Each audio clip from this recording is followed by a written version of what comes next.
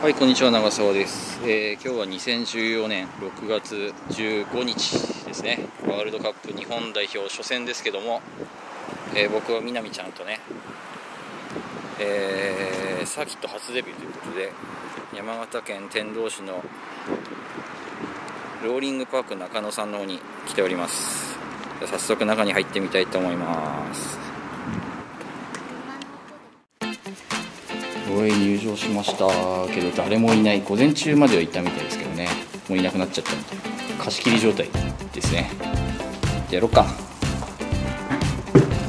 とりあえず柱手してみようか、適当に。はい、じゃあ早速走らせてみよう、適当にね。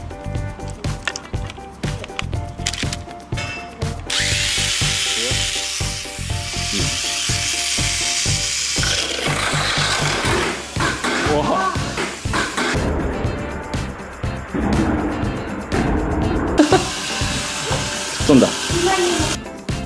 はい、じゃあどうする？勝負飛んでちゃうから、とりあえずどうしよう。モーターちょっと変えようか。トルクチューンにしよう。ノーマルはちょっと遅すぎるから、トルクチューンにする？トルクチューンにしよう。トルクチューンにします。はい、じゃあモーターをね、ハイパーダッシュからトルクチューンにします。ここにマスダンパーつけて、で後ろにブレーキつけて行ってみよう。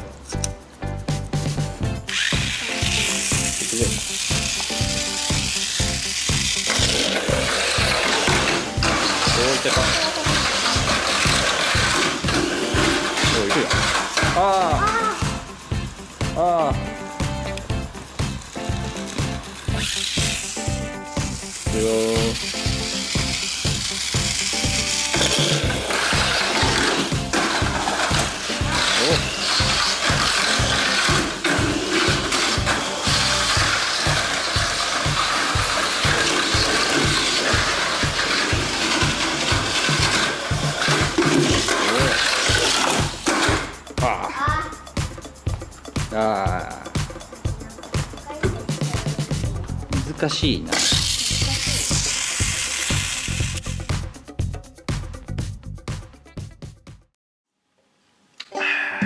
い、ということでね、散々な結果でございました。もう途中でね、撮るのもやめてセッティングやりました。でもね、やっぱり家ではやらないですよね、ジャンプ。本当に難しかったです。結局ね、こんな形になりました。ここね、マスダンパースクエア、これをね、AR ブレーキセット、これ急遽買ったんですよね。これ2つ買ってつけました。でフロントにもね、マスダンパーつけました。一応ジャンプ対策というのですね。あとこの辺の引っかかりなくなるようにということでこんな形にしてやったんですけど、やっぱセッティング難しいよね。ジャンプでね、どうしてもピュン飛んでっちゃうんですよね。難しかったです。また頑張ってやっていきたいと思います。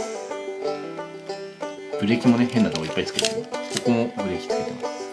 で後ろにもつけてます。つけ方がね、よくわかんない、まだ。ちょっと後でちゃんとしっかりつけたいと思います。また見てねー。